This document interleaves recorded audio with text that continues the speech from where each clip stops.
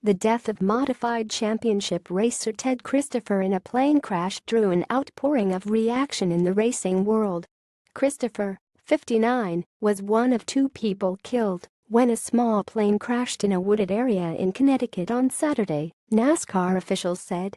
Police confirmed Sunday that Christopher was the passenger and identified the pilot, Charles Dundas, 81.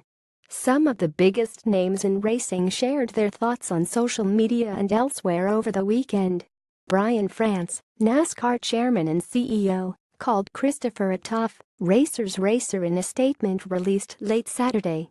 As a championship driver on the NASCAR Wheel and Modified Tour and New England short tracks, Christopher was a throwback to NASCAR's roots, France's statement read. He was a tough racer's racer, and his hard driving style and candid personality endeared him to short-track fans throughout the country. He will be missed throughout the racing community, in the garage, and, especially, in the hearts of his many fans. Dale Earnhardt Jr. and Alex Bowman, his designated replacement in the Hendrick Motorsports number 88 car, posted tributes to Christopher on Saturday.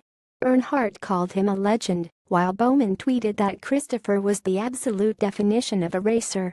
NASCAR's defending champion Jimmy Johnson and its current points leader Martin Truex Jr. were among the other active racers and teams who tweeted about Christopher.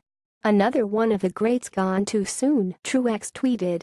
Stewart-Haas Racing marked the tires on their cars for races at Chicagoland with a TC13 tribute. Retired racers such as Todd Bodine, Kyle Petty and Michael Waltrip weighed in as well. "I have always been a big fan of Ted Christopher. I loved his talent, his spirit," Waltrip wrote. Media outlets and personalities offered their thoughts as well as track officials.